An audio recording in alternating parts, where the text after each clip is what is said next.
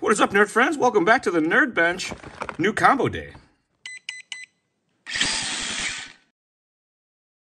So let's get right into this. What is this new combo? Well, if you go to hobbywingdirect.com, we have a new combo that includes an XR10 Legacy and either a 3660 or 3652 sized motor. And I think altogether there's 6 different combos from the low KV, the medium KV, and the what I call high KV, the 4300 stuff. And it also includes the bonus value of the power capacitor module letter E. And what this does is it helps with performance of the XR10 Legacy to deal with the bigger loads and heavier weight vehicles, bigger plugs, all that fun stuff. So we're gonna pop this guy open, we're gonna do the power cap install and show you how it all comes. Now, I did open this to get in here earlier, check some stuff out, and while I was in there, I broke the box, so my bad. Comes with the sensor wire in the motor, and it includes a random pinion gear. Sometimes you're gonna get a 48 pitch, sometimes you're gonna get a 32 pitch, sometimes you're gonna get a Mod 1. There's no fixed whatever, pinion gear you're gonna get. And of course, your best friend in the whole wide world, the instruction manual. Now, one thing that I do like to do before I do a fresh install is I add a little bit of oil to the front bearing, but I like to add a little bearing oil, and usually it's just like one little drop on there, and then give it a rotation to get it moving, and then you let the motor sit so the oil gets in there, and it's just kind of like your 100,000 mile tune-up ahead of time. And then if I'm gonna run my truck in a lot of like dusty, dirty conditions, you can take a little bit of grease and lay that right along the edge to act as a barrier to keep the dirt getting out. And as you see the dirt build up on the grease, you'll know that it's time to do your 100,000 mile tune-up. That is a 3660 size motor, and what those numbers stand for are the diameter and the length. This particular one is a 4300 kV, so it's 36 millimeter diameter, 60 millimeter length. I have a 3652 here as well to give you an idea what the size is, and basically 3652 is 52 millimeter length, which is more like a 540 motor, and the 60 millimeter length is more of a 550 size motor. So get into the speed control, and the XR10 Pro Legacy was the generation of the XR10 that came out after the V3.1. We continue to produce the XR10 as the Legacy speed control, or what was called the V4 in its original days, and it's just a wonderful platform that works very, very well, and is kind of the precursor to what the G2s and the G2Ss became. So you open this guy up, you get that out of there, and then inside of the cardboard sleeve, there is some more good stuff. This is for the programming device, if you're going to use the tuner, the LCD box. You get a spare fan as well, and that's all the good stuff that comes in there. And then in the bottom of the box, your best friend in the whole wide world, your instruction manual. And then you got decals, some shrink tubing, some double-side tape for mounting purposes, and did I say zip ties already? Probably. And the speed control does come with the 12 gauge wire pre-installed and the power cap, the standard power cap included. We're going to remove this one and install the heavy duty power cap here. So there's a look at your XR10 Pro Legacy. It comes with a fan pre-installed, the programming port on the front for doing your tuning. This will work with either the OTA Bluetooth device or the LCD programming box. It does not work with the LED programming box. You will need a programming box to do any tuning or adjusting of the speed control to change it off of the default settings. You do not need the programming box just to do the install and get it running. That is only necessary for doing programming changes and stuff like that. So when I do some soldering, I like to have a wood block around for solder splashes, or at least a junky towel, not my fancy work mat. As you can see, I've got many solder splashes on my fancy work mat. So try to remember to have a wood block or a small vise of some sort to hold the device while you're working on it. I've gotten pretty good at kind of pinching it down and hold it in a position to getting stuff done. And if you can't get leaded solder because it's getting harder and harder to come by, you do want to have a little bit of flux around to help remove the solder. The lead-free solder that gets used on international items is really hard to work with because it's a very high temperature. So you have to have a pretty hot iron, and a little bit of flux goes a very long way into making your life a lot easier. I use a soldering station. This particular one is from the golden days of my career back when I worked at Novak. It's a Haku 928 station, and it has that good old-fashioned huge, let me see. It has the good old-fashioned giant blade. This is heating up right now. And what I usually try to do is as soon as it starts to get hot, you always want to have some solder on the tip of your iron so that it doesn't kill itself. And you see all that smoke? You definitely do not want to be working in a closed room, have the windows open, well-ventilated area. All the smoke that comes off the solder is very, very bad. You should have some eye protection on because as you solder, it will burst and splatter and do some fun stuff like that. If you haven't, you know, if this is the first soldering video that you've ever seen, pro tip is to watch some more. You'll learn more from more soldering tips. It's hard to include everything all in one video, so a lot of times it takes a few. So what I do is I hit that with a little bit of solder, and then I try to lay this flat onto the small wire, and it is not going to want to move right away, so you need a little pressure, and you roll it out of there. Now, this is a pretty hot iron. I have this thing cranked up to about 850 degrees Fahrenheit right now, which is very hot, and I'm also using quite a bit of solder in there to make it, I guess you'd say, flow, transfer heat a little bit better.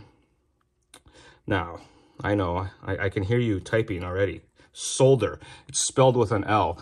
Agreed, but aluminum isn't spelled aluminium, so take that. So that gets the old power capacitor off. For these combos, because they include the 4-pole motors, it's wise to run the bigger power capacitor. I was just reflowing the solder a little bit right there. I didn't like how it was hanging off. So we include with these combos this larger power cap, and just like the note on the website says, it is highly recommended that you install them. So what I usually try to do with these is wherever the speed control is going to sit, I like to have the power cap either kind of sit next to it like that, or sometimes you're not sure what your install is going to be. So I leave these kind of long, but I like to shorten them up at least just a little bit in a lot of applications. For this one, just for the sake of the video, I'm going to leave it long because we have been running these setups in our short course trucks, and I seem to be having to move the power caps around quite a bit. So I always like to tin the solder, or the things that I'm going to solder first, with some fresh solder just to help with the flow, kind of infest that lead-free solder with this good old-fashioned leaded solder, and, you know, keep things going. And you got to be very careful of the polarity. This guy is positive and negative, so the positive wire is over here.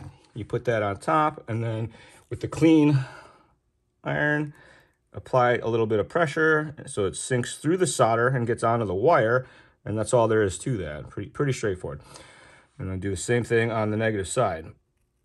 And then a little bit of pressure downward, not too much, because you want the power cap wire to push kind of through the solder and get onto the wire.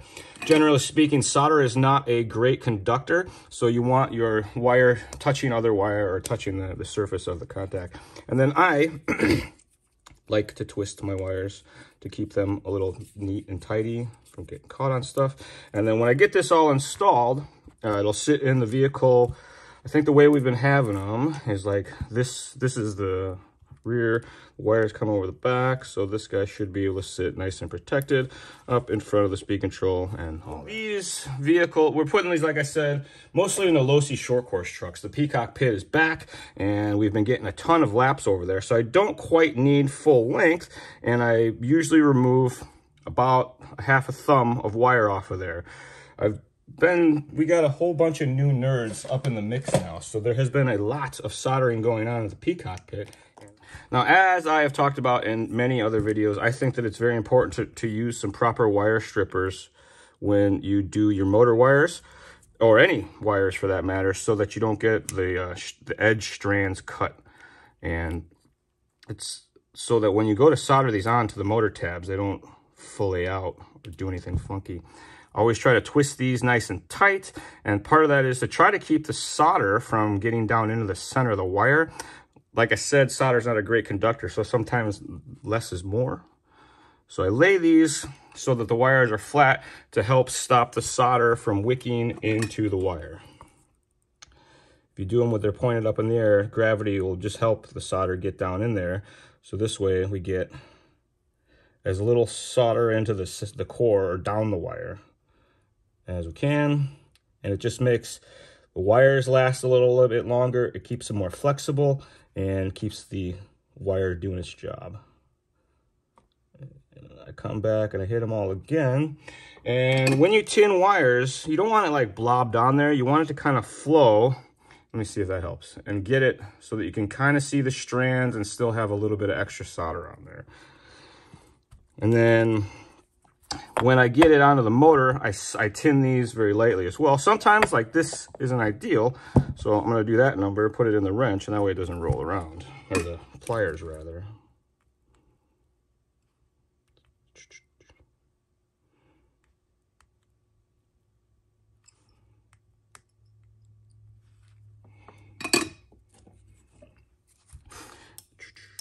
And then these have the color codes and the letters on here, and it does have to be wired correctly, ABC. Of course, I've found that sometimes people don't know that that actually matters, so I like to mention it every once in a while. So since these are pretty freshly tinned, for the most part, a little bit of heat, a little bit of downward pressure is all it takes, and you get a nice clean, you get a nice clean solder joint that is so hot it flies off in your hand.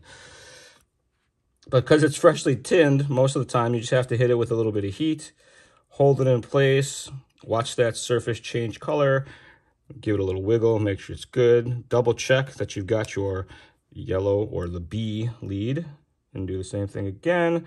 Let the solder flow, apply some downward pressure, and you get right in there.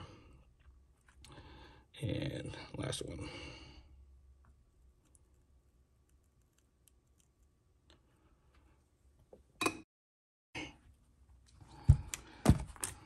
All right, so I made them about the same length, and the sensor wire is going to be just a little bit longer. I always like to put the sensor wire in the speed control before I install it in the vehicle because it's kind of down here in a hard to reach spot. This way you can run along the edge and make sure that all of these are nice and even and pressed down into the sensor harness, or the sensor plug, I guess you'd say.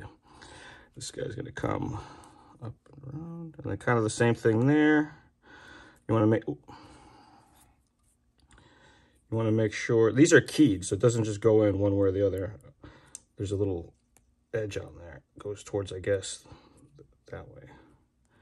And again, I just like to go along the edge and make sure that I get all these little, the pin guys, or I guess the plug tube part down on the pins before I do the final install. And then the only thing we have left to do is a battery plug, and I save this till the end because sometimes people are running different plugs, so we do that when we get there to do the install.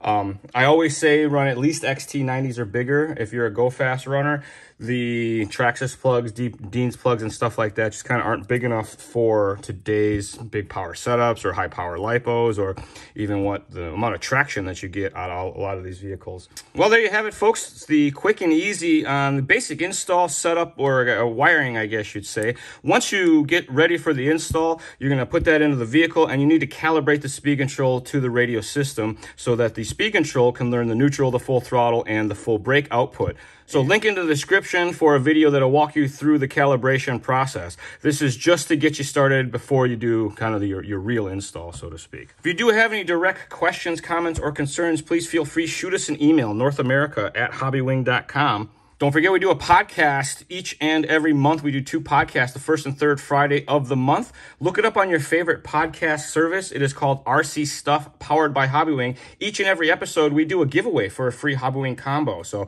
make sure you give it a listen and find out how to get signed up. And as always, everybody, thanks for tuning in. Another episode of The Charlie Show, new every Tuesday right here on the Hobbywing official YouTube channel. We'll see you all next time. Thanks a lot.